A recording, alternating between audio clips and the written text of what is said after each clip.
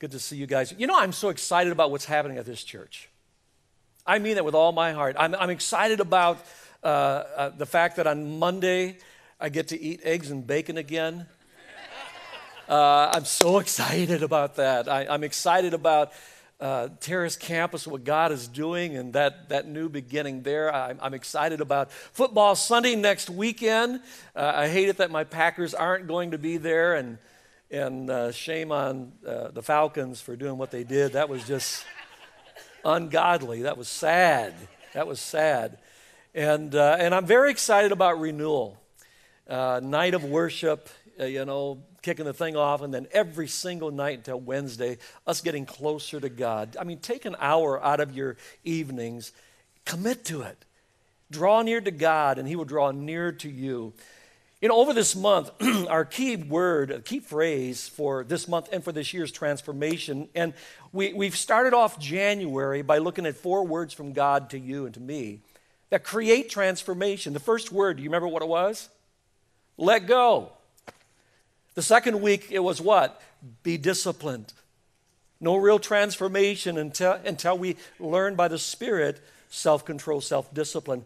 And then last week, Pastor Wendy just killed it talking about chill out. Everybody say chill out. Come on, say it again at all campuses. Chill out. Yeah. In fact, take a moment, all of you everywhere, at all of our services, say to somebody beside you, take a chill pill. God wants you to take a chill pill. Today we want to talk about this 4th word that God gave us last summer for January, and this word is build again. Build again. How many of you would say you have at least one area in your life that you need to build again in 2017? How many of you say I got about 10 I need to rebuild? Yeah, me too. I believe the number one area of rebuilding that we've got to do for a lot of us is in the area of our finances. And for just the next little bit, I want to talk to you about how God can transform your financial life. What are the things that we can do as Christ followers to really transform our finances? And God's Word shows us how to make sense out of our money. Now, speaking of making sense of our money, I heard about this little boy. His name is Jacob. And Jacob is always being harassed by these neighborhood bullies. They're always pulling jokes on him, and nothing seemed to make sense about this kid. And these mean boys, their favorite joke is to offer Jacob his choice between a nickel and a dime. And little Jacob every time takes the nickel instead of the dime. It just made no sense. But one day after Jacob takes the nickel, a neighbor man takes him aside and says, Jacob, those boys are making fun of you. They think you're stupid. Son, don't you understand that a dime, even though it's smaller than the nickel, is worth a lot more? You need to be taking the dime. Jacob grins and he says, well, if I took the dime, they'd stop doing it, and so far I've made $20. Makes sense to me. The truth is, God's Word makes sense out of our money. Now, let me just be upfront with you as we begin this evening. This message is a message we all need. Some of you, this is review. You're doing great. You're acing this thing. Fantastic. But then there are some of us, we're not doing so well, and we really need to rebuild our finances. And if I may be so honest, I'm there myself. You see, I've always been very disciplined in the area of our finances. Lydia will tell you that. But over the last couple of years, I've dealt with some sickness. And how many of you know sometimes when you get sick, you take your eye off the ball a little bit? Well, I did that. And so Lydia and I, for the last 4 or 5 months, have been rebuilding again our finances. And the good news is we're tracking. We're really making progress. So here's what I'm saying. Everybody, there's no shame here. We're all growing together. We're all in this together. All right? We're going to go to the next level. I'm going to give you right now God's ancient path for your finances. This goes back 3,500 years. It's not new. It's not faddish. This is God's everlasting word for our finances. It works in any culture, in any generation. So let me give them to you. The first one is this. You may want to jot it down if you're taking notes. How to rebuild or transform our finances. The first thing is courageously face my problems. Courageously face my problems. Now, don't raise your hand on this, but do you ever pretend that your financial problems don't exist? And don't look at each other during this message either. Okay? I'm talking about those times when you get that bill in the mail and you leave it there on the desk and you don't open it. And you don't open it. And it's collecting dust because you think if I don't open it, it doesn't exist. Or then there are those of us who will worry. We're worrying about our finances. We're professional worriers. Don't look at them, but you know who we're talking about. We're professional worriers, and we think by worrying about our finances, it will make them go away. But how many of you professional worriers will agree with me that financial problems never go away by worrying over them? You ever solve them that way? Me neither.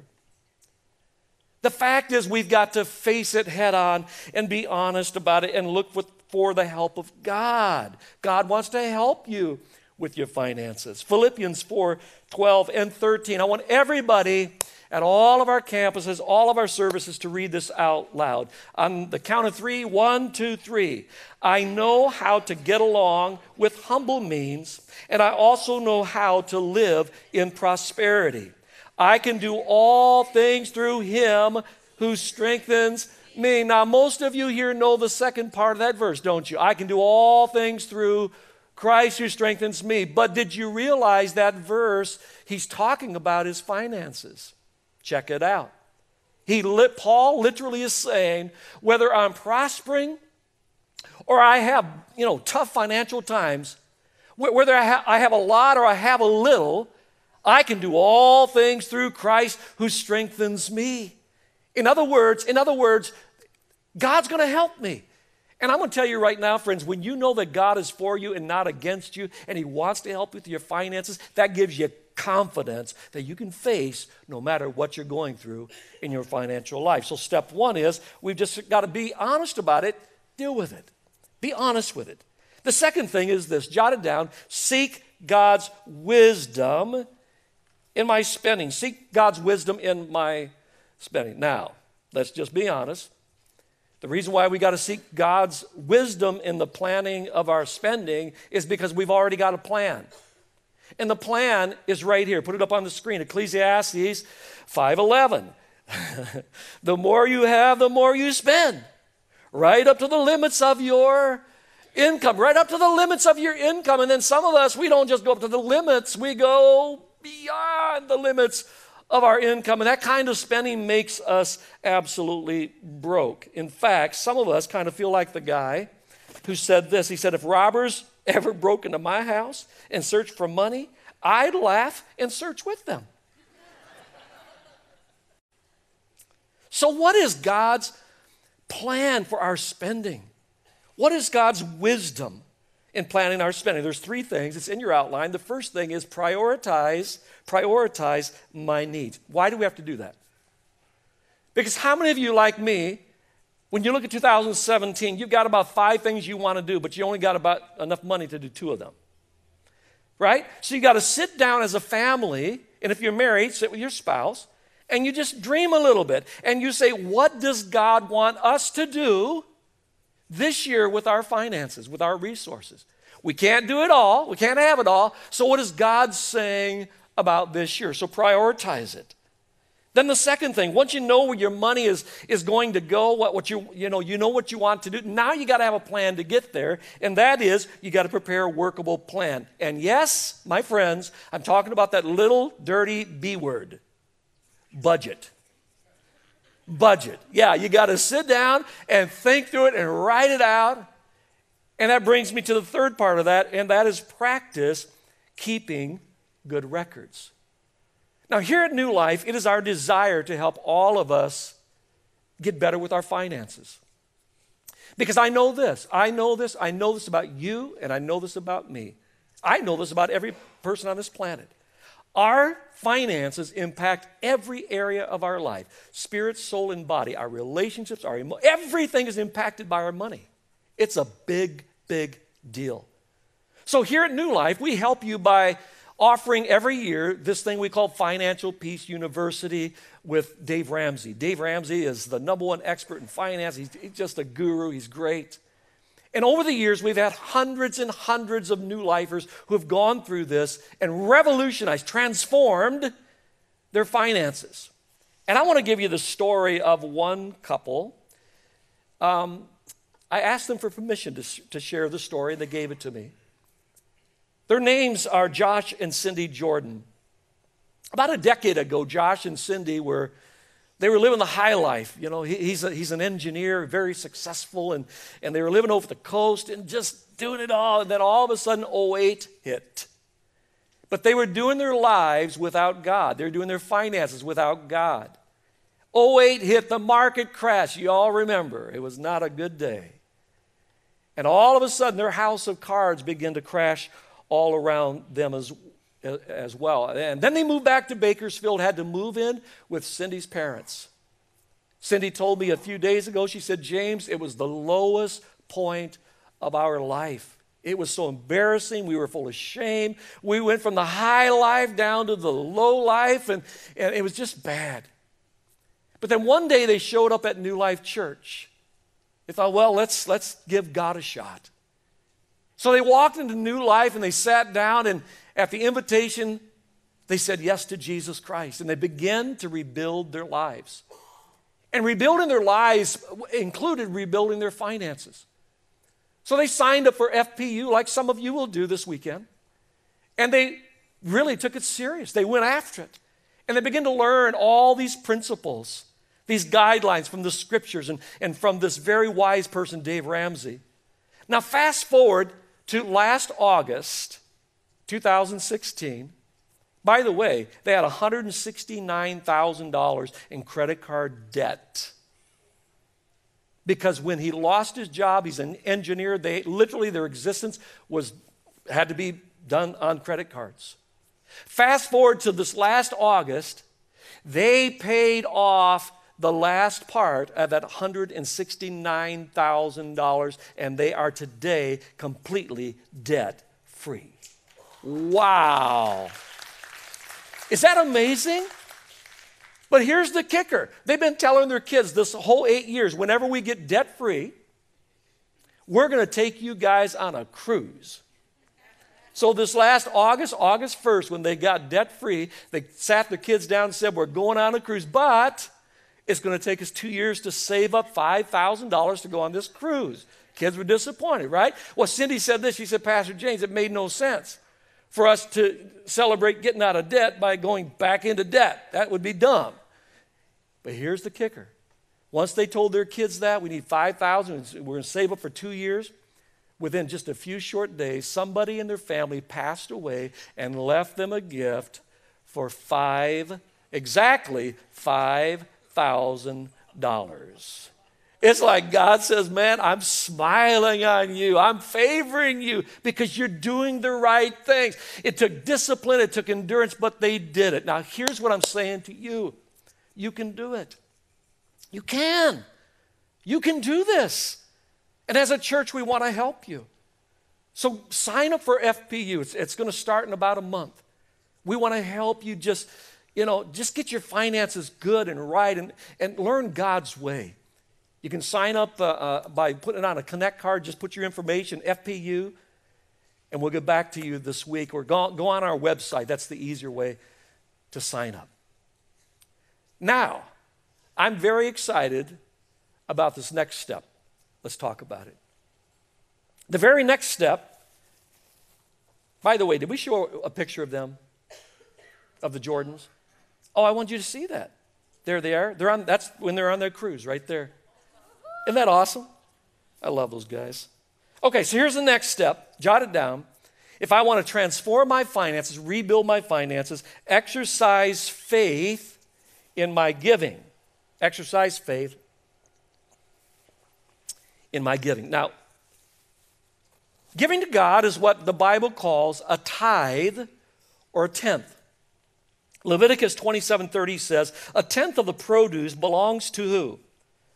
to the Lord and must be set apart, this is the key word, set apart to him as Holy. Now, people ask me all the time, say, Pastor James, why did God say to give him 10%? You ready for this great answer? I don't know. He could have said 50, 40, 70. He could have said, but he didn't say that. He said a tithe or a tenth belongs to me, to the Lord. And this verse ends by saying that the tithe is what? It's holy. Everybody say holy. Holy. What does that mean, holy? Well, I got holes in my pocket, James. Yeah, I got holes. I'm holy. No. Holy simply means set apart. Set apart. It means sacred. It means this first 10%, this tithe, is set apart to God. It's holy to the Lord. It's the way I worship and I honor God by giving him the first part of all of my income. Proverbs 3 and 9. This is one of my life verses. Actually, the verse before end this one. But here we go. Proverbs 3, 9. Let's read it out loud, everybody. Ready, go. Honor the Lord by giving him the first part of all your income, and he will fill. He will what? He's going to fill your barns. He says to bring us the first part. Now, why did he say the first part? This is my experience, probably not yours. But if I don't give God at the top of the week or the top of the month, if I wait, it's not there when I get to the end. Right? That's why he says, bring me the first part, because it's holy, it's sacred to God. But if I do this, what's the result? You ready for this? He will fill your barns. What does that mean? It means he is going to take care of every need in your life. That is not my promise. That is the God of the universe's promise to you. Give me the first part of your income, and I will fill your barns. I will meet all of your needs during the up times financially and during the down times financially. Now, everybody, please get this. I am not a prosperity preacher. Not. I don't believe that if you give to God, you're going to drive Cadillacs and live in mansions and, be in Fortune 500. I don't believe that's true. I'm not telling you you're going to get wealthy, but you might. Why? Because I promise you, when you begin to do things God's way financially, it turns around. When you learn how to save, how to get out of debt, how to tithe, how to be generous, how to manage and budget, and do the things that God says to do in his word, I promise you, you're setting yourself up to win. By the way, the best thing my parents ever did for me as a little boy is to teach me to tithe. I've been tithing since I was 12 years old. I've never made a dollar I didn't tithe on. I give God the first part of every dollar I make. Why? Here it is. Not because I'm a preacher, because I wasn't a preacher at 12. I do it because I'm a believer. I am a believer in sowing and reaping. You plant a seed, you reap a harvest.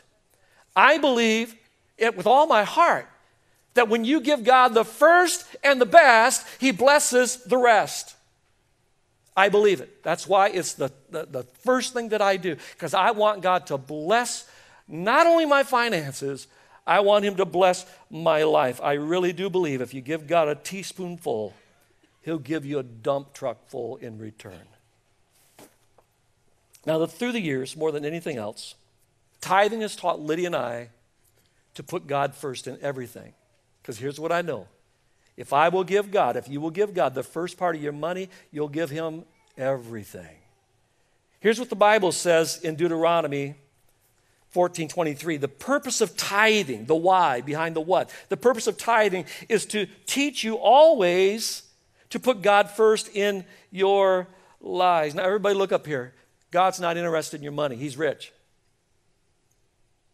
He's rich. He doesn't need your money. What does he want? He wants what your money represents. Your heart. God wants our heart, and our money represents our heart. It teaches me constantly. When I give God the first 10%, it reminds me that not only the 10% belongs to God, 100% belongs to God. People say, it's mine. No, it's not. Everybody listen to me. God is the owner. You are the manager. Let me say it again. God is the owner. You are the manager. God gives you 70, 80, 90 years on this planet. He entrusts things into your life. He says, and I want you to manage my stuff. So that means on the day of judgment, on the accounting day, I stand before the owner and I give an account of his stuff. You know what I'm saying? The abilities, the talents, the giftings, and the monies. God says, how did you manage my resources while on earth? Well done, good and faithful servant. So here's what I'm saying. If you will follow through and do what God says to do in Old and New Testament, give God the first and the best, here's God's promise to you. Philippians 4:19. And my God will, everybody say will. My God will, not might or could, but my God will meet some of your needs. Is that what it says? All. And all means all. God will meet all of your needs according to his glorious riches in Christ Jesus. God says, I'm going to take care of your emotional needs, your physical needs, all of your needs by my son, Jesus Christ. So here is the challenge. And I do this about once a year, and I'm going to do it again. Because this produces more miracles in people's lives than anything I've ever done in my ministry. It's what we call the 90-day tithe challenge. The challenge basically is this. If you pray and you hear the Lord say, yes, you need, do this. Lord, you say, Lord, I want to obey you. You step out in faith and you tithe for 90 days. You bring the whole tithe. Tithe to the Lord. Our commitment to you is this. We commit to you that if you tithe for 3 months and God doesn't hold true to his promises of blessings, we will refund 100% of your tithe. No questions asked. Period. I've been doing this for a lot of years, and I can tell you this releases more blessing than anything I've ever seen. Because it's a challenge that is based on Malachi 3:10. Malachi 3:10, put it up on the screen, please. It says, bring the whole tithe, the whole tenth, into the storehouse. The storehouse is here. It's not Boy Scouts, and it's not your favorite charity. The storehouse is the church. Bring the tithe into the storehouse, that there may be food in my house. Test me. Everybody say, test me. Test me in this, says the Lord Almighty, and see if I will not throw open the floodgates of heaven and pour out so much blessing that there will not be room enough to store it. In other words, I give him the first and the best, and he blesses the rest. My challenge to you tonight is that if you're not tithing, you'll start. Maybe you have in the past, but you've stopped. I'm telling you, it's the cornerstone to the blessings in your finances in your life. It is. And I challenge you tonight to take that. You can do it here in this card. I think the card is in the chairs, yes? Or you can go online. You want to go home and think and pray about it? It's online. Go to our website. Go to Give tab. It's right there. Put God first and just watch the miracles in your life. Now, I want to share with you a story from a young lady in our church. In fact, she's here this evening. She sang tonight. Who took us up on the tithe challenge. And I want you to hear her story. Let's watch the screens. Well, I've tithed for a long time. Pretty much whatever I could give at the end. $10 here, $5 there, just so that I could feel like I was tithing. And kind of, it was a little shame a little bit because I didn't have enough to tithe and I couldn't tithe, but I really, really wanted to. And then about 3 years ago, Pastor James gave out the 90-day tithe challenge. And the church backed it with a money-back guarantee. If God didn't show out, then they would refund your money. So I figured, why not? The first time I actually tithed, it was kind of like a challenge. Like, okay, like you say, try me. So here I am, I'm trying you. So I gave the first month and it was tight, and I gave the second month and it was tighter. It wasn't the $5 and the $10 anymore. Like when I did the tithe challenge, I tithed on whatever I made, I tithed it. I had been putting in applications for new jobs because I wanted to better myself and move out of my parents' house. I got a call that I was offered a job that not only doubled my income, but I got free benefits. I was at a friend's pool party and I got the call and I did a little dance and I was really excited. And then it hit me like, tomorrow the 90-day challenge is over. It was on a Saturday and next it was Sunday, and the 90-day challenge is over tomorrow. And God showed up. And not only did he show up and, it was a little bit, he showed up and it was beyond my imagination. I was able to move out of my parents' house almost a year and a half ago. I come home and I'm a little giddy every day when I walk into my door. When I get to tithe, as soon as my check hits, I'm online paying my tithe right away before I do anything, before I think about gas or electricity or car payment or anything. I'm online paying my tithe. A tithe now means I fully and completely trust. It's not, this is what I think I can afford, so here you go, Jesus. I trust you. I trust you with everything that I have. And so I give now out of a thankfulness, not out of a stingy, Scroogey, Grinchy heart. Like, I give out of God provides, and I'm thankful for what he does provide. So here you go. Thank you, Jesus. Thank you, God, for the job I have, and I'm giving you back what you've already blessed me with. Thankful heart. Awesome. Aubrey, so proud of you. Do it. You'll be glad you did, I promise you. Listen to the Holy Spirit. He prompts your heart. It's God's word. Two more things real quick I want to say to you, then we're going to pray together. The next thing that God says is this ancient path. This is a big one, and we'll just kind of hit it and go. And that is reduce my debt and increase my savings. Reduce my debt and increase my savings. Again and again, God warns us about going into debt and not saving. In fact, this is a powerful scripture.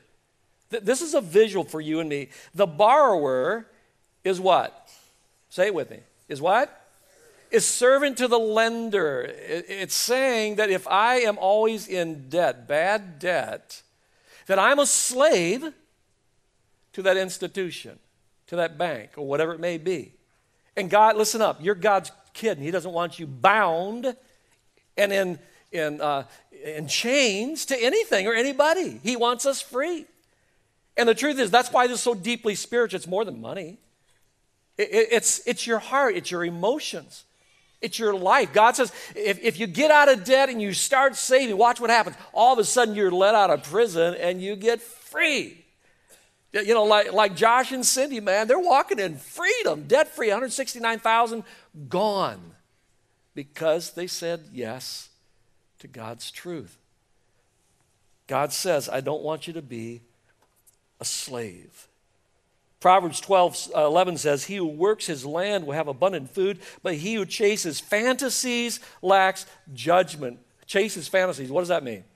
Oh, Pastor James, I'm in debt and I can't save money, so I'm just waiting for the Reader's Digest sweepstakes people to show up on my doorstep, or I'm waiting to get on The Voice, because if I get in that Voice, I win all that money.